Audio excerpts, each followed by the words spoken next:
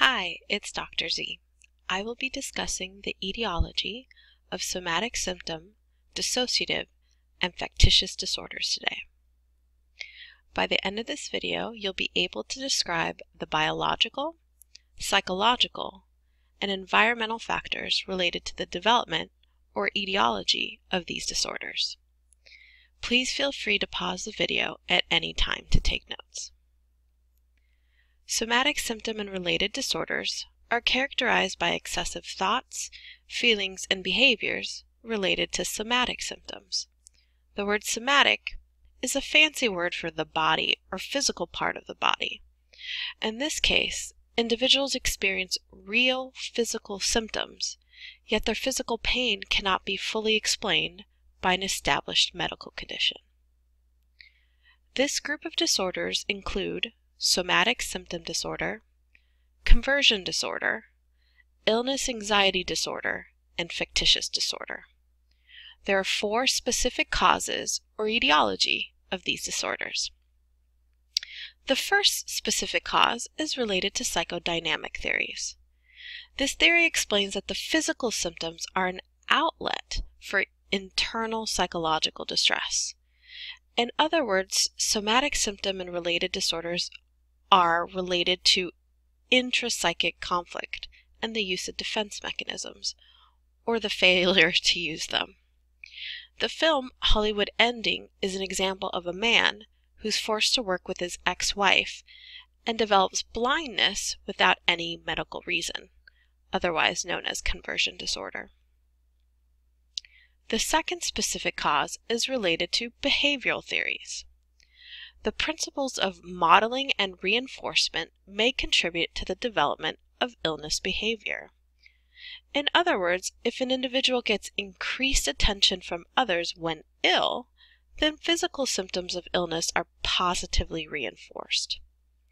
In the film Madagascar, Melman the giraffe has a history of illness anxiety disorder since he was young. His physical symptoms appear to be reinforced with increased attention from the zoo staff. The third specific cause is related to cognitive theories. It is possible that distorted thoughts may be a factor in the development of these disorders. For example, somatic amplification is the tendency to perceive bodily sensations as intense, noxious, and disturbing. In other words, some people may have heightened sensitivity to physical processes and are thus more prone to notice and negatively interpret these sensations. Additionally, it is proposed that inaccurate beliefs about illness and bodily symptoms may contribute to the start of these disorders. In the film The Switch, the young boy is an example of having inaccurate knowledge and beliefs about illness that appears to result in illness anxiety disorder. The fourth specific cause is related to a biopsychosocial approach. The integrative model takes into account several things. 1. How the individual experiences their physical symptoms. 2.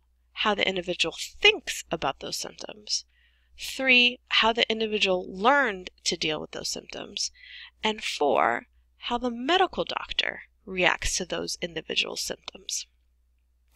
In Season 2, Episode 4 of Grey's Anatomy, there's an example of a female patient who has a history of illness since a young age and then deliberately makes herself sick to get attention. This is known as factitious disorder. She appears to become upset when the doctor's reaction is not what she is expecting. Dissociative disorders are characterized by a disconnect or separation between an individual's identity and or their memories of important personal events. This group of disorders include dissociative amnesia, dissociative fugue, dissociative identity disorder, and depersonalization derealization disorder. There are 2 specific causes or etiology of these disorders. The first specific cause is related to biological factors. Certain neurological disorders may produce symptoms associated with dissociative disorders, such as blackouts, fugues, feelings of depersonalization, and more. Though more empirical research needs to be done, it appears that in some cases, dissociative symptoms may result from abnormal neurological or abnormal brain functioning. The film K-Pax is an example of dissociative fugue that may have been caused by a head injury as a result of a traumatic experience. The second specific cause is related to psychosocial factors. This approach to etiology believes that traumatic experiences and disordered caregiver-child relationships during those critical periods in development impact healthy personality, or in this case, the lack of a healthy personality.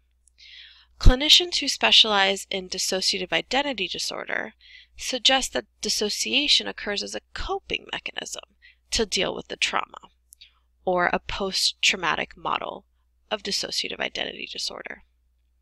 It is important to note that an iatrogenic disease is one that is inadvertently caused by a physician, by a medical or surgical treatment, or by a diagnostics procedure. In other words, the sociocultural model suggests that dissociative identity disorder is an iatrogenic disorder that develops from cues from the media and therapists. In other words, DID doesn't exist, but it's created.